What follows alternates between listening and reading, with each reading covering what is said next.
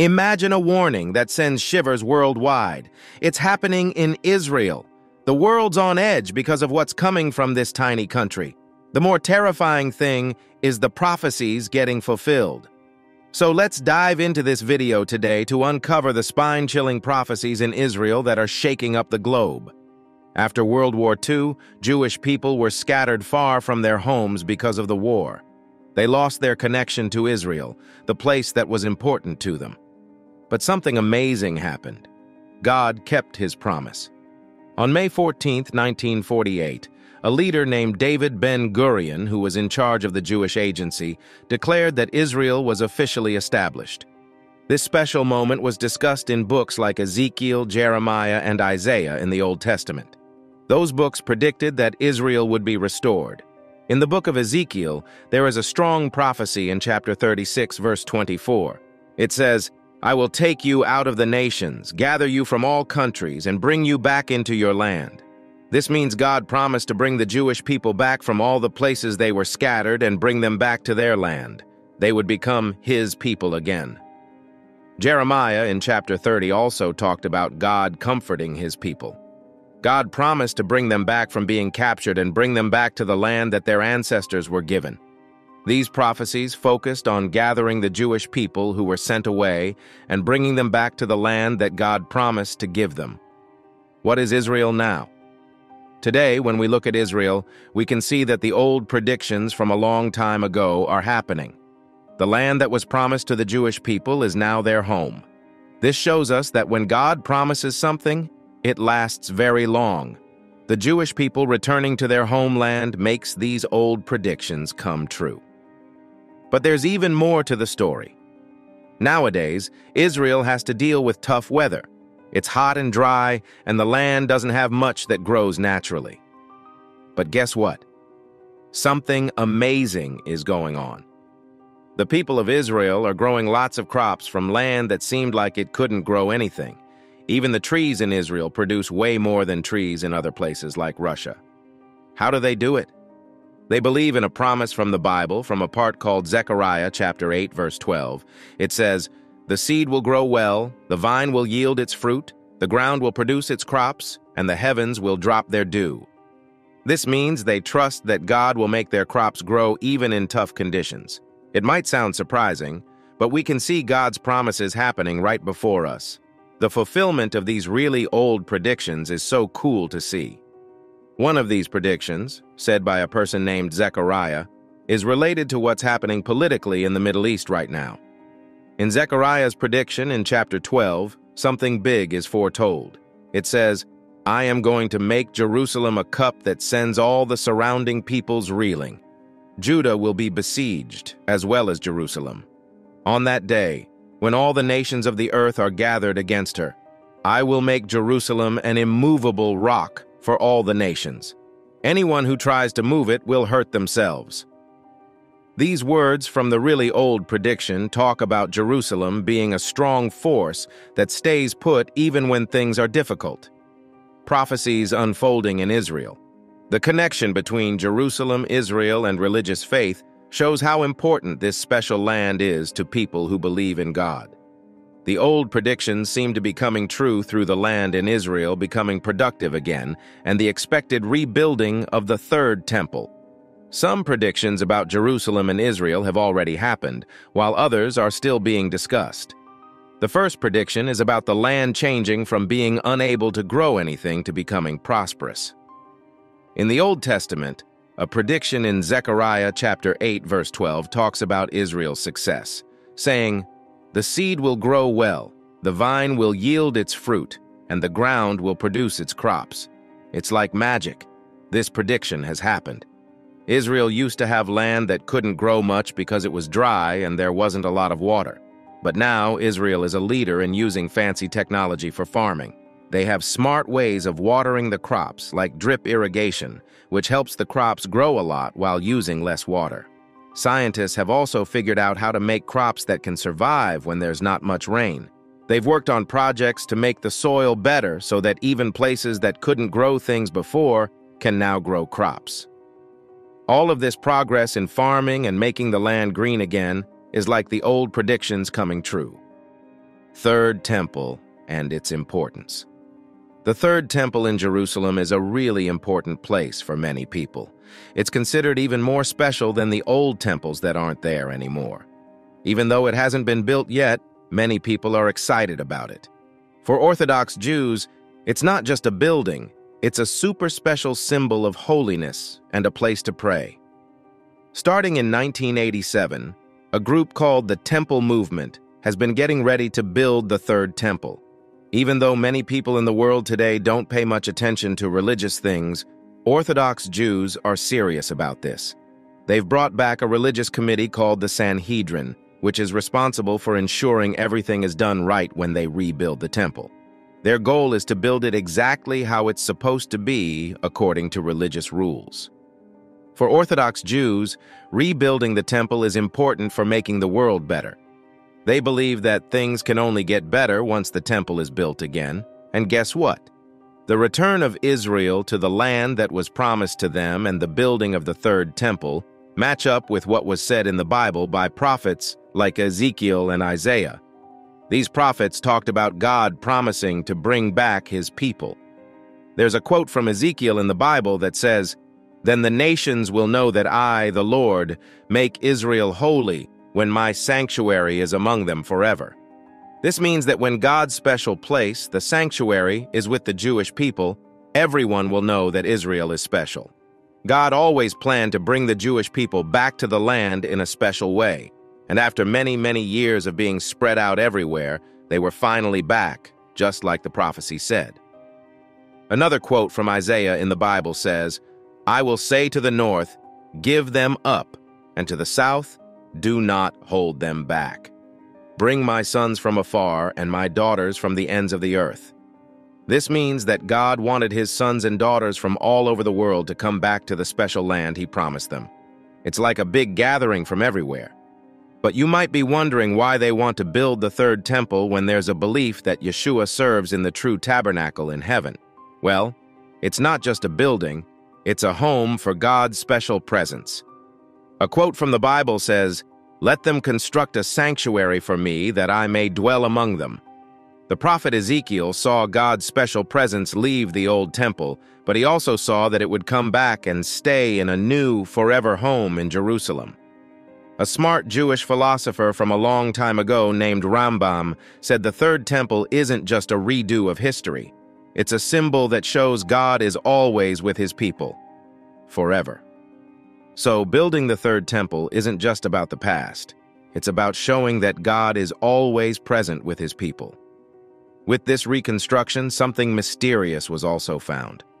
A big deal that lots of people are talking about has to do with the Temple Mount in Jerusalem. This place is special for Jewish and Muslim communities because it's been important for a long time. Recently, they found something interesting under the Al-Aqsa Mosque on the Temple Mount.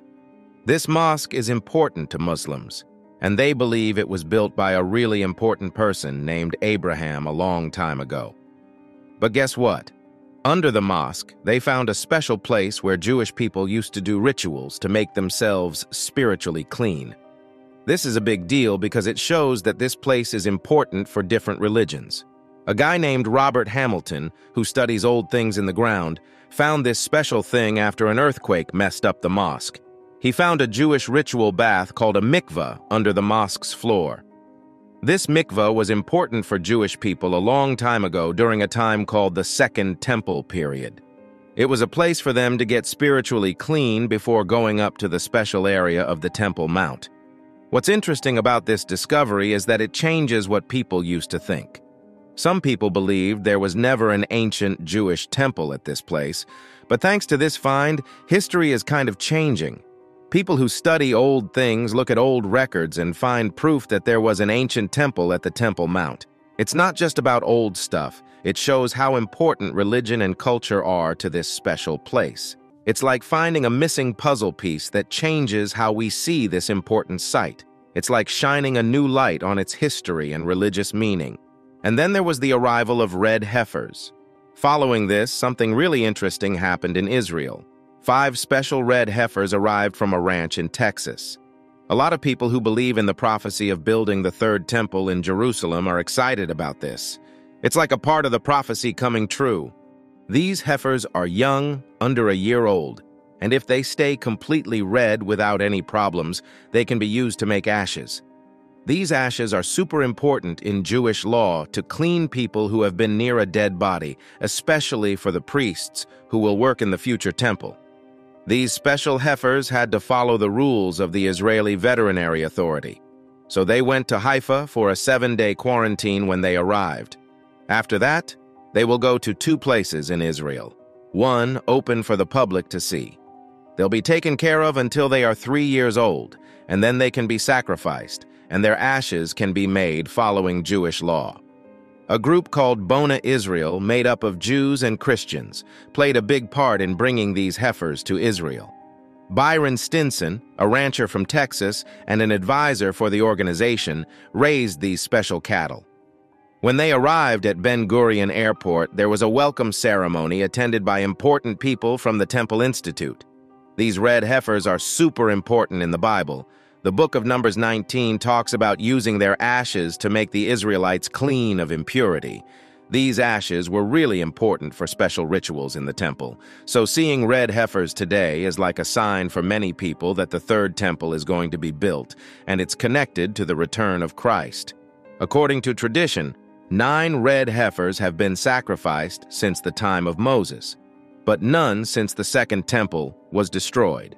Rabbi Maimonides said that the Messiah himself would sacrifice the 10th red heifer.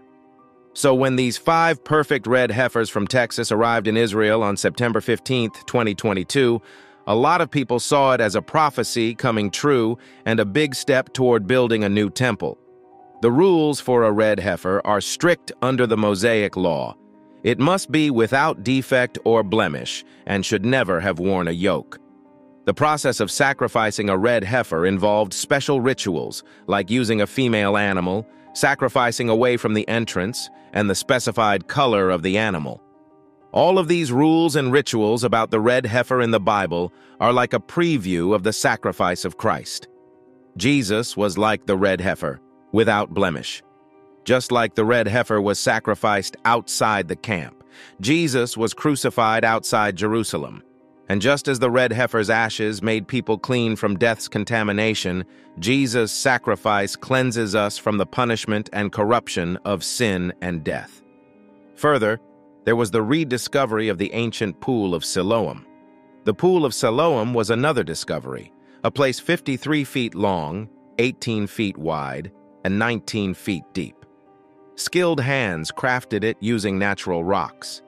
Sadly, it was destroyed when Babylon attacked Jerusalem and the Second Temple. But here's the good news. It got rebuilt during Nehemiah's time and became even bigger when Herod the Great was in charge. This pool was a special place where poor and sick people came for healing.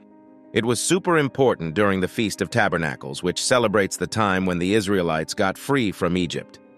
The Festival of Booths, or Sukkot, is a big deal in Judaism. It remembers the time when they got free from Egypt and survived in the desert. People build temporary sukkahs, like their ancestors' shelters in the wilderness. Sukkot is a way of saying thanks to God and asking for rain. It's a celebration happening in Jewish communities all around the world. During Sukkot, a priest used to get water from the Pool of Siloam in a golden pitcher, singing psalms and being happy. Then he poured the water on the altar's west side, showing something special from Isaiah chapter 12, verse 3. Isaiah chapter 12, verse 3 says, "With joy you will draw water from the wells of salvation." So pouring the water during Sukkot was like saying they were joyful and drawing water from the wells of salvation. It's like a happy ceremony during the Festival of Booths, and the Pool of Siloam plays a big part in it. Even though the original pool was destroyed, it was rebuilt, and people continued to celebrate and find joy in their traditions. After the rebuilding of a Pool of Siloam, a water libation ceremony took place. On October 12th, many people came together for a special ceremony called the water libation. It's kind of like what they used to do in the old temple a long time ago. The ceremony was led by special priests, Kohanim, who wear special clothes, and Levites, who play musical instruments. They started in the old city of Jerusalem at Shahar Hashpot, and went to Shiloh, also known as Siloam Springs, following the same paths as they did in the time of the Old Temple. During the parade at each stop, people chanted, danced, and played silver trumpets. Important rabbis supervised the event, and the group had a golden jug filled with water from the Shiloh pool. They returned to the mountain summit, where they set up a model altar and tools, just like in the Old Temple. The altar was decorated with big, leafy branches, continuing the ancient temple tradition. The ceremony ended with the priestly blessing and the Hakel ceremony, which only happens once every 7 years. Even though the Torah doesn't mention the water ceremony, people see it as part of what Moses taught orally. It's like a happy holiday. This ceremony used to go on in the Old Temple for 15 hours, and the celebrations would continue all night until the next morning when the temple service started again. People from all over the world came to take part in the Sukkot celebrations, making it a day of worship for everyone. In the last 6 days of Sukkot, they did a water ceremony and poured wine during the morning service. The priests filled a flask with spring water and went from the temple to the Shiloh spring at the base of Mount Moriah.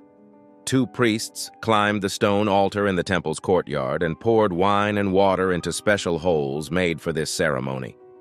The Shiloh pool, also known as Shalom in English and Silwan in Arabic, is important in the Bible. They believe it will come back to life after they finish building the third temple. Pilgrims used to start their journey to Jerusalem at this pool for the biblical feasts. After cleaning themselves in the pool, they would go to the inner court of the Temple Mount to give their sacrifices. They found the pool in 2004 and are still digging and exploring it. According to the Babylonian Talmud, the year after the Shemitah, a special year, is thought to be lucky for the Messiah to come. A prophecy in the book of Amos says the tribe of Israel will be brought back from other nations. The Talmud also talks about the hard times that will happen before the Messiah comes. It's not clear if the Jews will build another real temple before Christ comes again because a spiritual temple is already being built. The most important thing is to be part of God's spiritual temple by living a life devoted to God and being ready for whatever challenges might come in the end times. After the ceremony recently, a marriage also took place in Temple Mount. In Jeremiah chapter 33, verse 11, there's a prophecy that talks about a happy time with the voice of joy and the voice of gladness, showing the joy connected to the arrival of a future Messiah and the third temple. This prophecy has started a trend in Israel, where Jewish people visit the revered Temple Mount, thinking of it as a sign of the Messiah's coming. A couple from Rehovot and Tel Mond, Eitan Krantman and Coral Daisy Dean, recently got engaged on the Temple Mount, and this practice is becoming popular among Jewish couples. They combine the 2 parts of a traditional Jewish marriage, Kiddushin, betrothal, and Nisuin, wedding ceremony, under the chuppah. This emphasizes the belief in humanity's creation in God's image and the formation of an everlasting union. This special moment on the Temple Mount connects to a verse from Jeremiah that is often recited at weddings, predicting a time of joy and thanksgiving in the land. The Temple Mount even has historical gates for bridegrooms and mourners, known as the Gate of Mercy. As more Jewish couples choose the Temple Mount for their engagements, they see it as the fulfillment of ancient prophecies, like Zechariah chapter 8, verses 20 and 22, which talks about people from different cities coming to Jerusalem to pray to the Lord. These events are seen as awe-inspiring and in line with biblical prophecies. So, what do you think of these warnings from Israel? Comment below and subscribe for more.